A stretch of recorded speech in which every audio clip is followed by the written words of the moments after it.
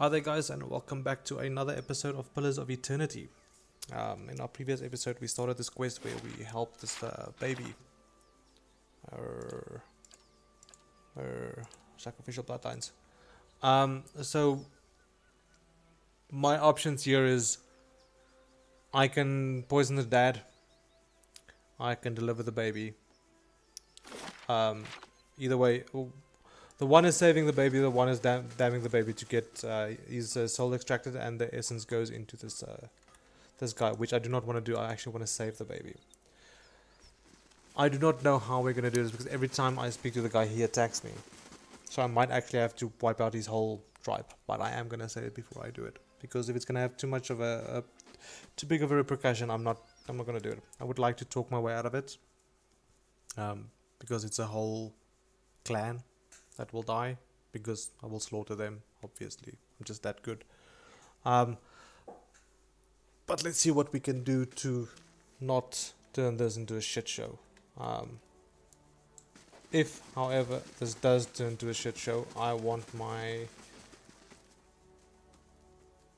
party something like that, with me standing there. Okay. Hey. Let's go. Larissa has asked me to kill you. Just hang on guys, I've got a call.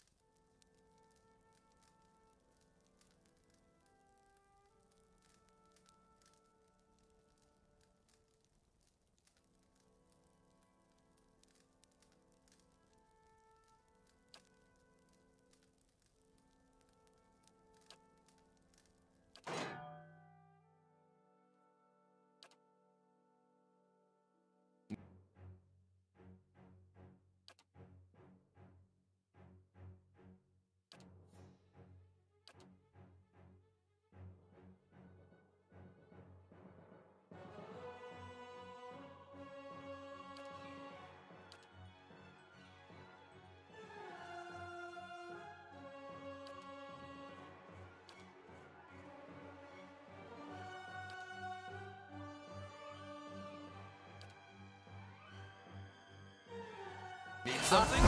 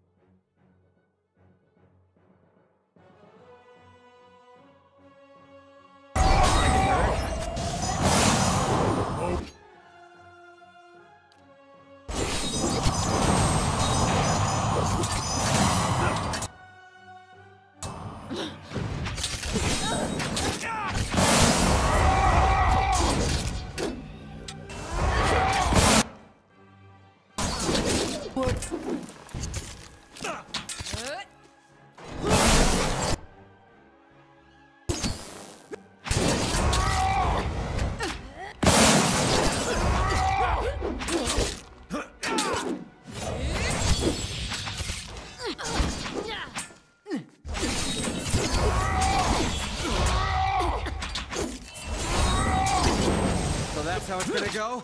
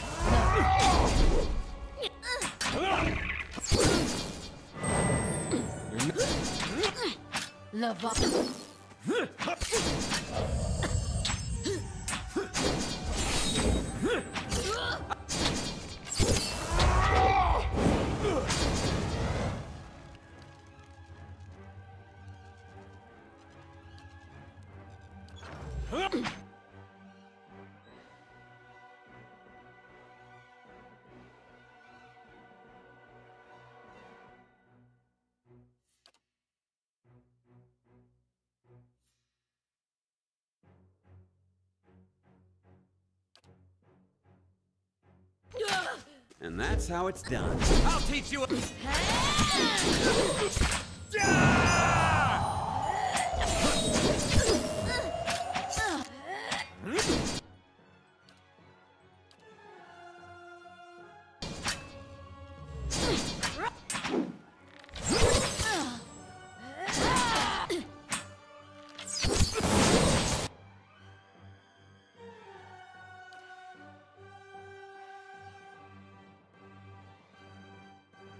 Hey there.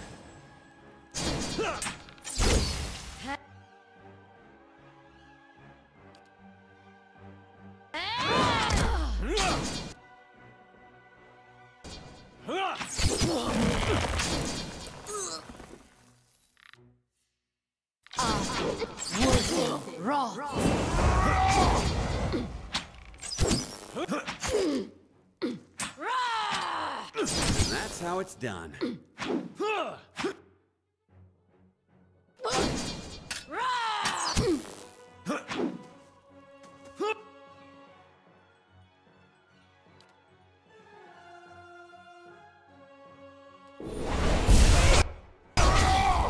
Hey there.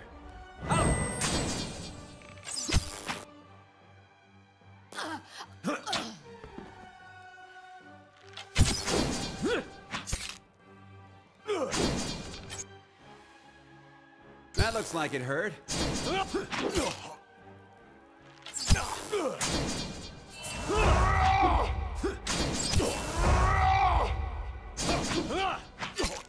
I'll get the next one.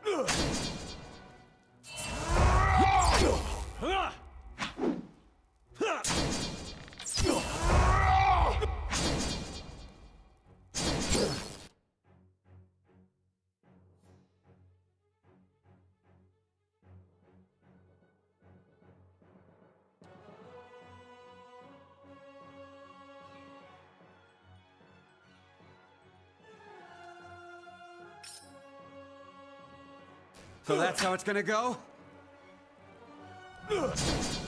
Come on, not like that!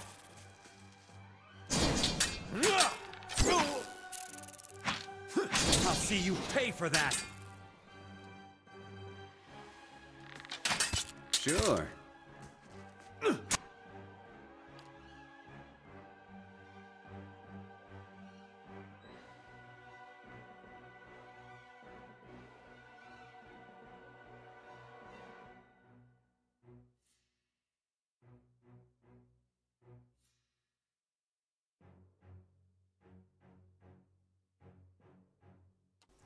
Sorry guys, I had a call.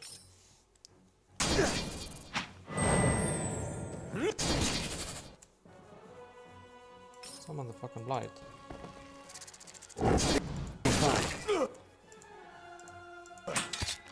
Run! Run! Thank you.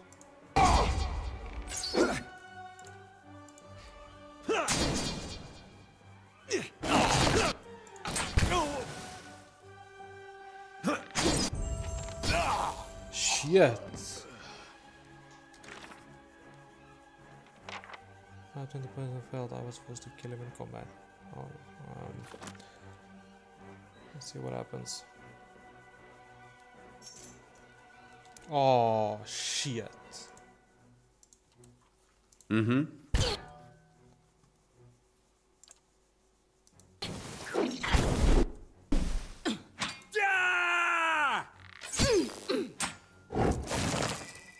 I can't deal with this. My character can't deal with this now.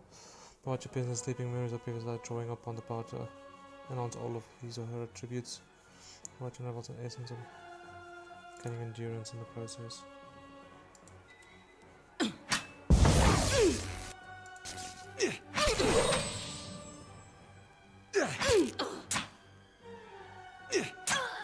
No, I think I still do better damage on this. Yes.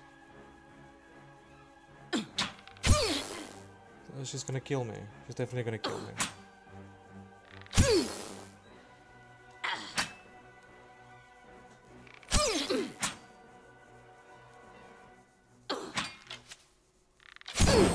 Oh shit.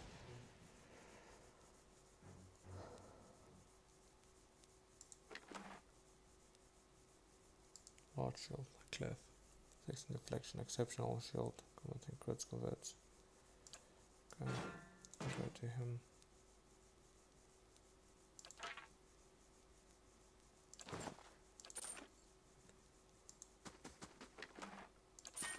Sure. Okay. Yeah?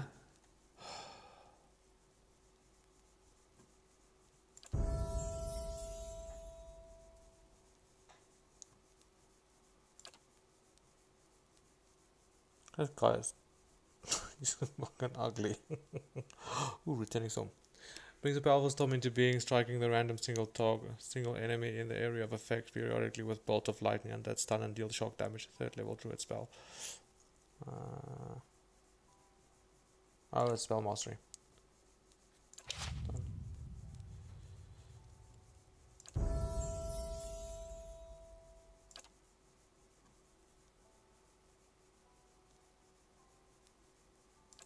Abjuration. The force of all the paladin can destroy any spirit or summoned creature below the paladin's level. The paladin focuses on faith and self-immolates in a blue flame. Each time the ability pulses, the paladin takes a small amount of raw damage, but the enemies in the area take burn damage. Allies receive a small amount of endurance. That's actually quite cool. Inspires urgency in one of the paladin's allies, increasing his or her attack speed. The paladin fights perfect synergy with the closest ally, attacking the same foe, providing the ally with an accuracy bonus. Zealous endurance fills the paladin and his allies with unshakable confidence, increasing their damage reduction, converting a portion of his incoming.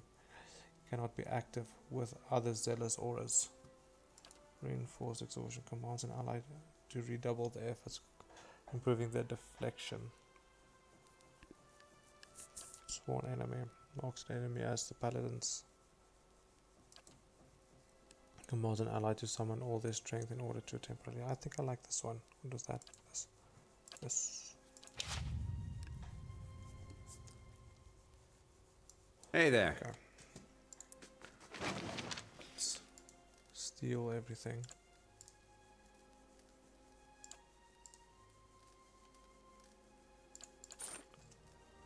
Sure. This calls for a subtle touch. Give me a real challenge. And then see what happens if we exit. Consider it done. There. What did I tell you?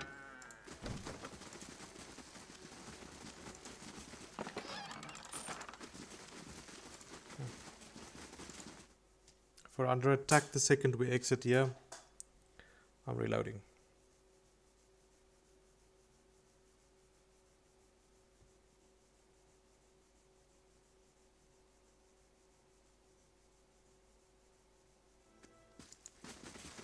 No. Nothing. Okay, let's hard save.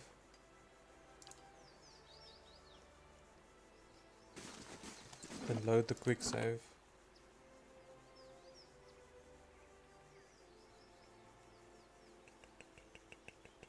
Load the quick save.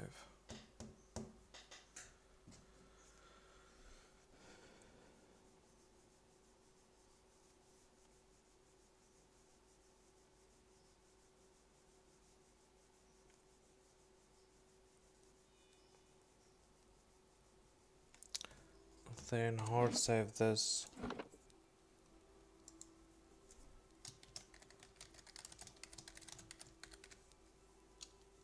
Wow.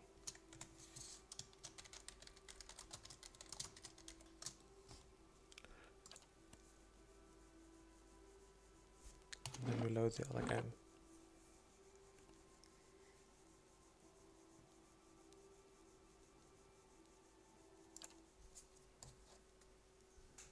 And I know boys spelled wrong.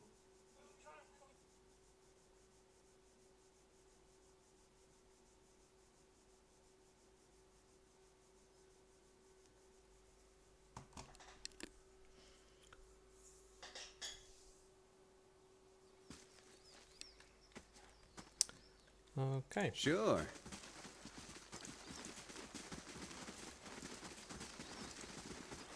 Now, let's go to these bloodshits. The fuck you on? You have stayed true to our cause, Inquisitor, when so many others have not. For every heretic we confess, for every betrayer that burns on our pyres, new sheep continue to flock to Iavara ex Encios. But not you. I underestimated you in the beginning, but no longer. You honor me, Grand Inquisitor. It is not for honor that I summoned you today, but for duty. Too many of our own have confessed upon the wheel and the rack and the flame. Too many of our faithful have had their minds poisoned by the Kratom witch. The tide is against us now. We have but one option. Iavara's following must see her exposed for what she is. She must confess her heresy before my court. How would we reach her? Not in Kratom, surely. Their lord has embraced her heathen faith and protects her with his army. But in Oceanus, things would be different. The king of Oceanus is a sinful man. We have helped him to see the error of his ways, and now he fears for his soul. He would pay any price for absolution. How will we get Iavara to move to Oceanus? You have already done much for the Inquisition. I wouldn't ask this were there any other choice.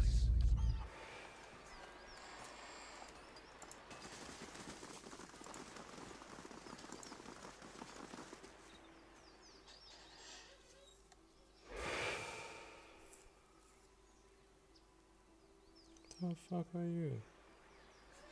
Two identical women seem to fade into view as they move away from the great trees standing that camouflage them. Their skin is tree bark, rigid and scaly, wreathed in a curling tangle of roots, buds, and blossoms. Their hair hangs beneath the shade of serrated leaves, like the drooping branches of the elms above, and the pupils of their eyes are incredited by hundreds of, or even thousands of concentric rings, as if to mark an accumulated wisdom of millennia. Turn around, flesh creature. Outsiders are not permitted to approach the elms. Do you not feel it, sister? Something familiar. An ancient soul, like the other one. Another defiler, no doubt. Let us fell him and be troubled no more. It would pay the debt of his predecessor. So it would seem, Rihenwn. But we must not hasten to judgment. I see a different motive here. Different questions in these eyes. What of it, young trespasser? Is it as my sister says? Or are you here to stain this place with foul deeds? I seek the man who came through here. It sounds as though you have already met him. I'd be at the accommodation here. I came to investigate. There! By his own admission, Sidha. Really, sister? And you wonder why your leaves begin to fall out before midsummer. Clearly that man did not want to be followed. Whatever the relationship here, I suspect it is anything but cordial. The answer is yes, old one. We crossed paths with Thaos not long ago, and we can tell you where he went. But I find it curious that anyone would seek him out. Suspicious, even. If we are to help you find him, we would know why. I have a problem and he's the only one who can fix it. So you do. I should have seen it when you first approached. We are slipping in our advanced age, sister. I see it now. You are awakened. Your soul is awake and something once buried deep now wells to the surface. Past overwhelms present, closes in around you. Your time has nearly reached its end. I just need to get to I'm Thaos. sorry to tell you this, but Thaos cannot give you what you seek. Nor can any man. An awakening cannot be undone, any more than your past can be undone. What you mean? I thought Mabel said. Lost faces, Richard. This is permanent. We did not come down this road together to be refused passage by a pair of talking saplings. Let it show. There must be some way. So this has all been for nothing and I'm going to lose my mind. The soul is formless without a past to shape it. Did you truly expect to be able to wipe it away? No, but I'd hoped it would be something I could forget. A mercy to be sure, but how can you grant mercy to a soul that has already judged itself guilty? However, as much as my sister speaks truly that there is no way back from an awakening, there may yet be a way forward. Would you agree, Sidha? I would. Were the way not so likely to end in death. Oh, what is it? The man Thaos you must already know by now. You are linked by a common past. Something about it lingers within you, festering, unresolved. What it is I cannot see any more than you. And without that knowledge, your doom is certain. But were you to learn the source of this discord, perhaps it could be put to rest. Though it is equally possible it will trouble you as much now as it did then, and merely speed your condition to its end. My past comes to me in pieces. How do I unlock the rest? You might wait for it to come on its own, of course. But when it comes, it will replace your sanity's last breath. Such is the nature of your condition. Or you could learn it from someone who already knows. Thaos, would you remember? It is said the gods made his memory perfect, that he may never forget his charge. If he ever knew, he still does. Not that he would tell you, of course. You have followed the right person for the wrong reason, it seems. We see it often beneath the elms. The soul dragging mind and body to unknown places for unfathomable reasons. You may have wandered into Thaos' path many times, in many lifetimes, without an awakening to show you why. The only thing that's certain is you did not find what you sought. You said you know where he went. He has gone down beneath the tower to a place older than we, where the people of Engwith once walked. He makes his way to the buried city, sun and shadow. May he stay down there and rot with the remains of his people. He may yet. He won't be returning the way he came, that much is certain. He opened a secret path in the tower's base, and saw it destroyed behind him through some vile means. Is there another way to get to him? We know of one. On the burial isle, through the court of the penitents, Braeth Yaman. A shortcut, in fact. Don't be cruel, sister. The way my sister speaks of is not for the faint of heart. A great pit at the center of a forgotten court, where faiths were judged in place of crimes. To most, it is simply a gateway to death. With the help of the gods, it can take you where you want to go. What do you mean with the help of the gods? The pit is said to have been a means of judgment by the gods. Those cast into it are meant to die. It is that way you must pass to reach sun and shadow. The court is old. We do not know much for certain, but it would seem only the gods themselves can grant passage. What is the court? No more than a ruin now. It is older than we, a place for the trial of heretics. We were not here to witness it, but at one time there was a group that refused to acknowledge the gods. Neither the first nor the last, of course, but these were numerous and all put on trial for it. Those who did not repent were cast into the pit and imprisoned below. The fall killed them, of course. The prison was not for people but for their souls, and their sentences were eternal. It is said that many of the condemned repented and were permitted by the gods to ascend from the pit, so long as they pledged their service to one of them. But these are old legends. How could I ever get the gods to help me? Behind us is Ter Evron, said to pierce the shroud itself and a place of communion with all gods. If ever there was a time for prayer, you have found it. So the only way to get help, to get through this pit, is to pray for help. Not the only way. Just the only one that doesn't end with your body impaled on jagged rocks. Who would I pray to? Any god you can, I would think. pray first to those gods you like best. I hope for your sake the feeling is shared. Is there no other way? None. How do I pray? Ter Evron is also called the Hall of Stars, and the stars show us the allegiances of the gods. When stars are in conjunction, we know the gods they represent are aligned as well. You should choose a place to pray where you'll be closest to those you want to hear you. If a god stands alone, you should pray to that god. If they band together, you should address them all. Choose your words wisely, for all gods expect proper homage, and none has patience for fools. I have other questions. What do you wish to know? How did you know I was pursuing Thaos? The same way that you are no doubt able to peer into the ether and experience the souls of others. It is something we are born with, some more, some less. A gift common to many creatures of the wilds. You share certain similarities with the man you pursue. For your sake, I pray they are few and of no consequence. You mentioned that people come to these elms without knowing why. A soul has a will of its all of it. A soul has a will all its own. Its needs of whims are seldom understood, but they follow them all the same. There is something about this place that reaches beyond our understanding, something like a beacon. The elms have a way of uniting souls that have been seeking one another, with or without their owner's awareness. Sometimes it is for love, sometimes for vengeance, sometimes for peace. Often it is for no reason we will ever know. In your case, let us hope it is for peace. Or vengeance. I want to know about the two of you.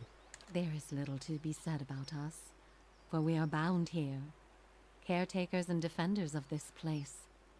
Our journey has been over time, but not distance, measured in observations, but not experiences. We have seen the elms grow tall. We have seen cities built, burned, and built again. The only constant has been the tower, a silent companion through the ages. You can imagine why this recent destruction has stirred my sister so. If you do nothing else, make that man pay for what he did here. No, I need to know about praying for the support of the gods. We will tell you what we can. Before you go, tell me this, old one. I'm curious. If you were to subdue your enemy, what would you do with him? What would give you peace? I won't know until I get there. I need to understand our history so it may be put to rest, nothing more. He must be destroyed. I would return him to the wheel of life and death, so he may trouble me no more. I wish to undo the harm he's caused. I would set him to a better path. I would take his place and power for myself. I'm gonna go with 5. I wish to undo the harm he caused. You would need to have twice as many lifetimes as he to repair his savage work. But perhaps there are strides you can All make. the same, think on this matter. Be assured in your course. In the end, it may mean all the difference, not just to his soul, but to yours. And be warned. Some questions have answers that can never be learned, and it is those that trouble the soul above all others. May you find an answer to yours. Goodbye, Felicia.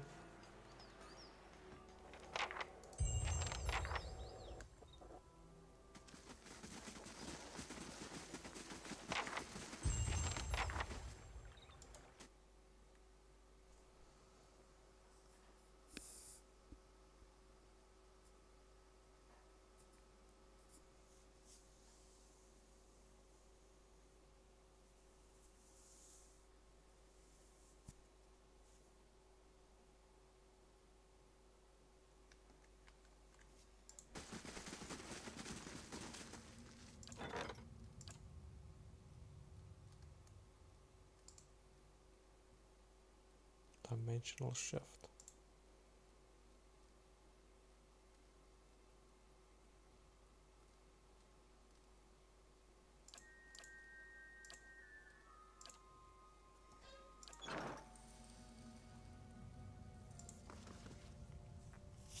A dwarf man stands motionless near the roaring fire that lights the cavern.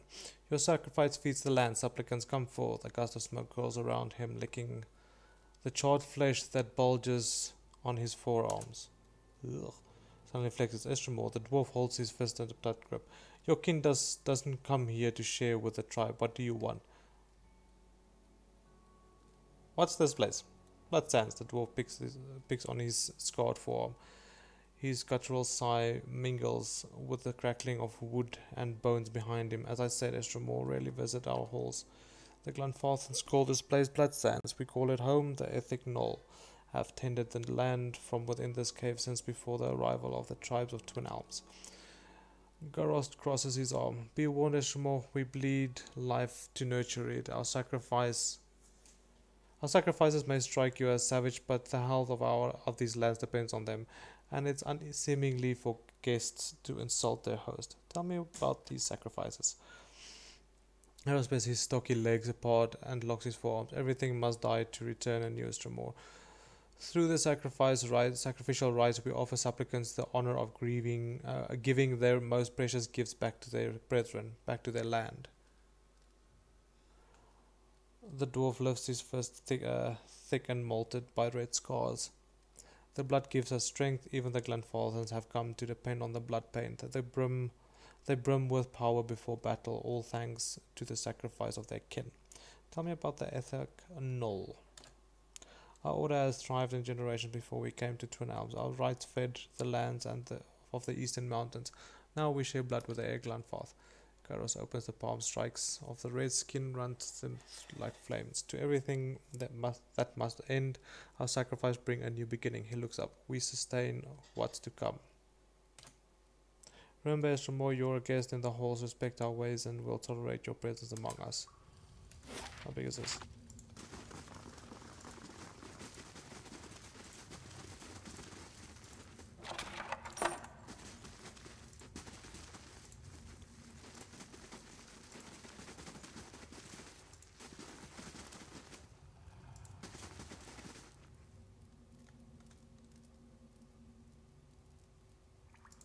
Estremor. The elderly dwarf blinks at you, not quite looking at you. Her eyes are pale and clouded with cataracts. Welcome to Bloodstands. His red and Estremor sets foot in these caverns, her sightless eyes fixed on you as she tilts her head. What brings you here, I wonder? What do you do here? I sell and maintain goods for the preservation of our order, and I perform some of our ritual sacrifices. Something more. I'd like to see what you have for sale.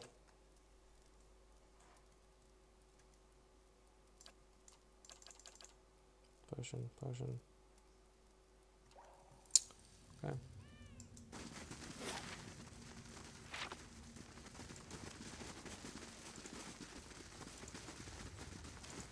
This is a druid's grove.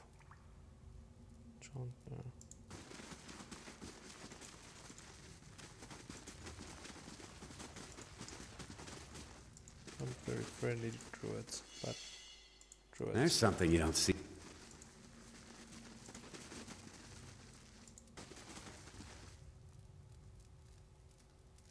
Archdruid.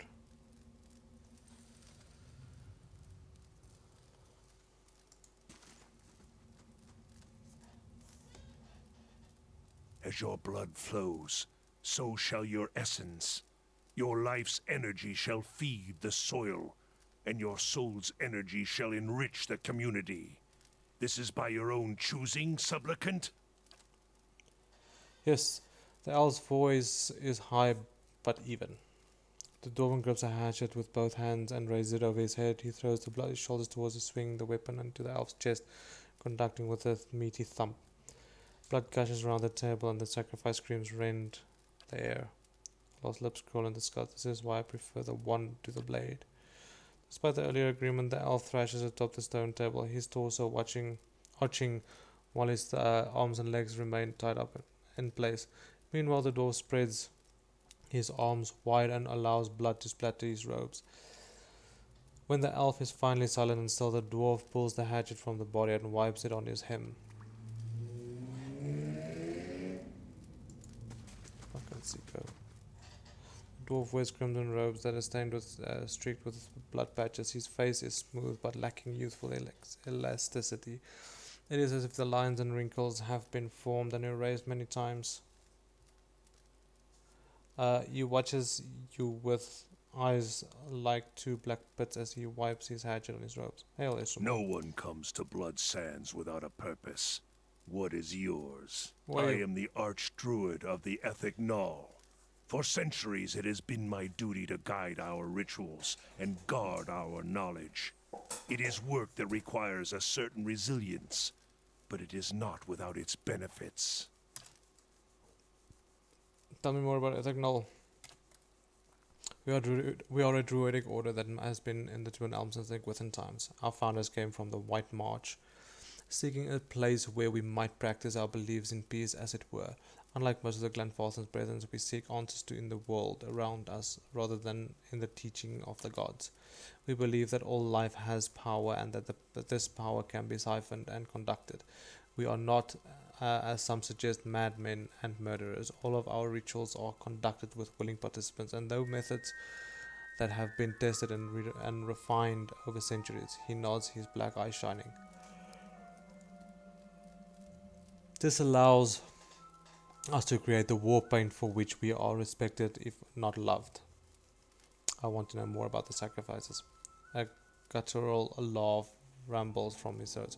We merely believe that in giving up something of value, the energy from the sacrifice can be diverted elsewhere. It is not so different from what folk practice all over the world. If you want to turn the soil, sail a ship, or move a cart, you must expend energy. He smooths his rose, but we're best known for the practice of kith sacrifice. This is the most potent form of sacrifice because it releases the most energy. We distill the essence as of an entire soul into raw power that can strengthen the body, fortify the soul, and extend the life. What's war paint? A special unguent binding raw essence to the wearer. If it grants incredible advantages in combat and has made us indispensable to the tribes. Whatever they say about our practice, almost all of them have made use of our war paint at some time or another. A slow smile spreads across his face. Fascinating indeed how the most strident objections can overcome circumstances. How are you different from the ovates of the Golden Grove? A dry laugh for us was a Golden Grove. I remember when Arona came up with the name. He gives you a darkly greeny look. Used to be as green as the rest of the forest, you know. We're more similar than they'd like to, and we both believe in achieving power without the double-edged aid of the gods. But their fantasy is pure creation, something from nothing. They blind themselves to the fact that all life, from the mightiest dragon to the slimiest blade of grass, requires death. And the greatest ends require the greatest sacrifice. An interesting thought, though. I'll have to ponder it further. A wise enough sentiment. I'd like to buy war paint. I'm no merchant. Human talk to keep a warder shears around here somewhere.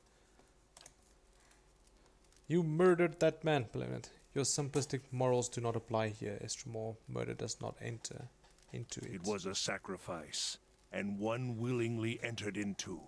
The survival of all things depends on balance. Give and take. The principle lies at the heart of all power. Expending something of value, it releases energy. Energy that can be channeled by those who know how. He tilts his head toward you. All kith, whether or not they care to admit it, practice this. We take the yield of the land and the flesh of the beast to live, and we give our blood and sweat to propagate the things we desire. It sounds brutal. The word is brutal. Nothing is gained by closing one's eyes against it. Better to recognize these realities than that they might better serve you. Farewell.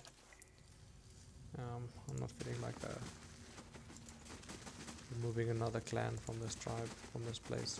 Keeper, light, supplicant.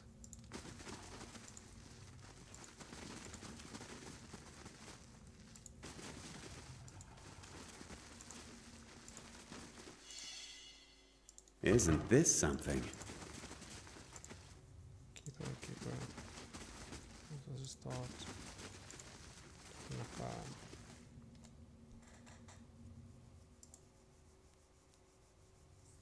The petitioner before you is swaddled in loose-fitting robes. Her hair is greasy and matted.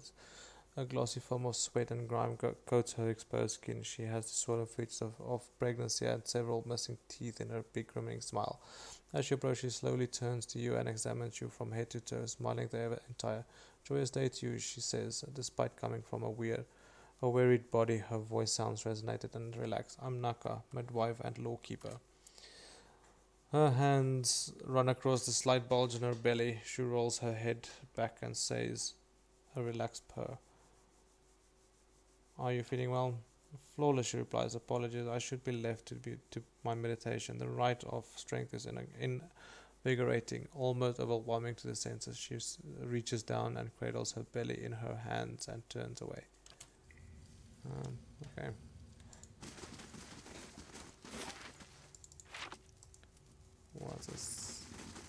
What is... Yeah?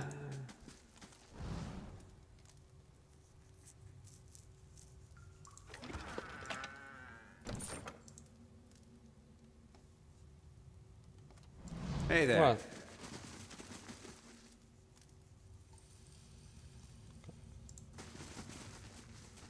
And then we had a secret entrance here.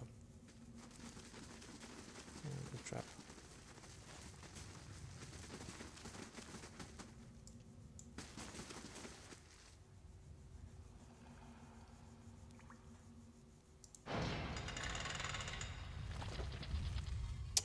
Hey there. See what this is.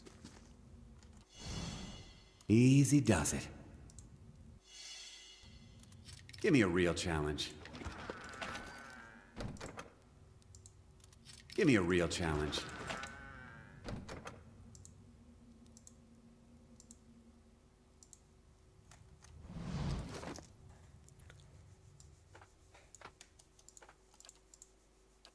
Oh, yes. I'm not going to use that thing. What did we just get? We got one of those. We got gloves. Blood testament. Unusable by monk. Oh. Hey there. Okay.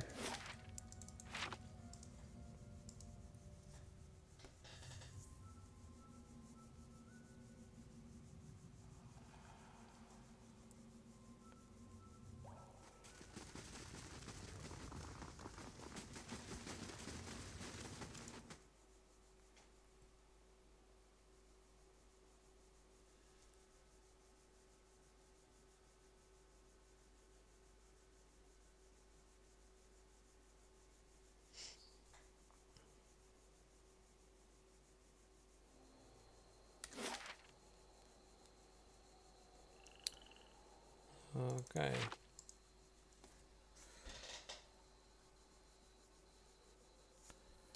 Yeah, I need to go in there, but I'm not gonna go in there now.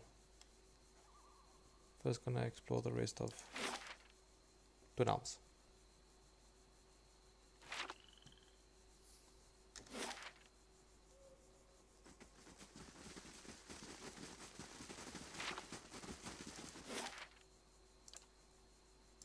Old song.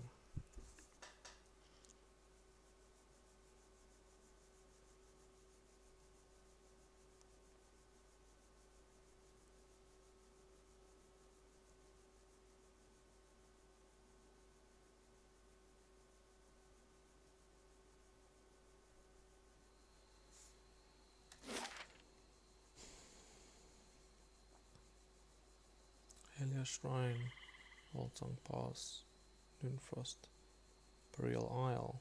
Ooh, there's the entrance to the Peril Isle. Malawane's Moor, Hearthsong District.